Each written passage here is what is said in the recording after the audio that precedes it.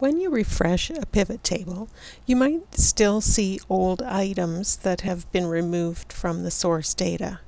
In this example, one of the regions was named Midwest, and now that region has been changed to West. So we're going to refresh the pivot table.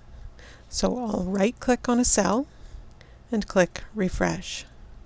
Now the new name shows up here, and in the drop-down list, I still see the old name of Midwest and the new name of West. We'd like to get rid of that old item and keep any future old items from appearing.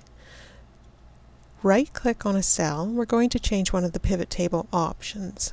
So click Pivot Table Options and click the Data tab. There's a section for Retain Items Deleted. Right now the number of items is automatic, and we're going to change that to none. And click OK. We'll refresh the pivot table again, so right click and refresh. And now the drop down list shows West, but Midwest has disappeared.